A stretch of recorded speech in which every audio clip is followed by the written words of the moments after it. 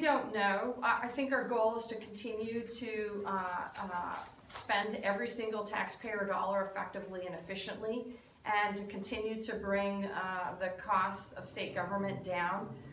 And these executive orders, we're asking for metrics.